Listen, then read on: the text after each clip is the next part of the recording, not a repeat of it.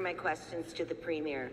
In my riding alone, there is 25 residents who are no longer eligible for the Senior Dental Care Program for 2022-23. As a result of a 2.8% increase to senior CPP and OAS due to inflation. It is a welcome bump for seniors living on fixed incomes. However, due to an outdated income requirement program, now Ontario has seniors who do not have access to a stable dental care. Thank you, Speaker. Through you, is this government going to commit to increasing the income ceiling for the dental care program to accommodate for inflation? The Minister of Health.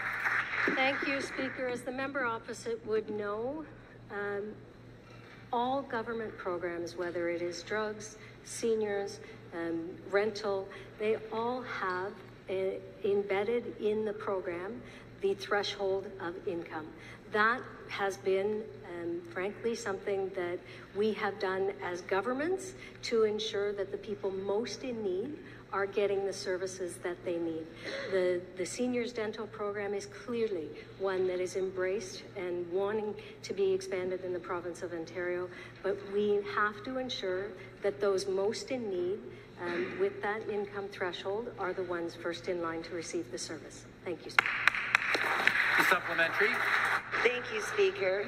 To the Minister of Health. It is shameful that seniors have to live in pain, poverty, because they cannot afford basic dental care. I figured the minister would say what she said, however, when looking into this issue for my residents, I received the same response from this ministry. In fact, we were told that no changes to the program eligibility will be made, and citing that there is not a need for it after all. The rollout of the federal dental care plan will be in place by 2025. Through you, Speaker, does this government intend to leave low-income seniors living in pain without basic dental care until 2025 because their CPP was increased by a merely $50 to $100 a year? Minister of Health. As the member opposite would be well aware, the federal government is looking at expanding dental. They have not made any determinations of how that pathway is done. In the province of Ontario, we've acted.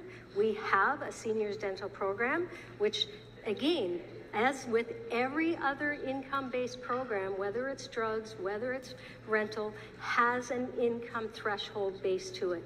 Is the member opposite suggesting that individuals most in need, most at risk, should not have access to the dental care that we are currently providing in the province of Ontario? The federal government is talking about it. We in Ontario have acted and are implementing it.